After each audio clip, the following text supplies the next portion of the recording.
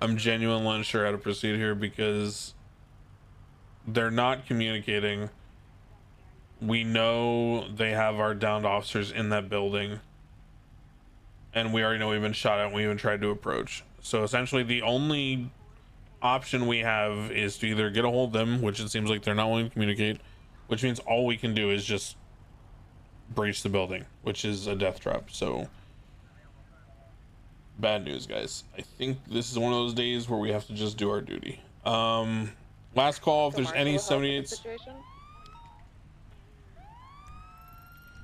I don't think it's a good idea to have the marshal help, because I feel like we're just gonna get the marshal shot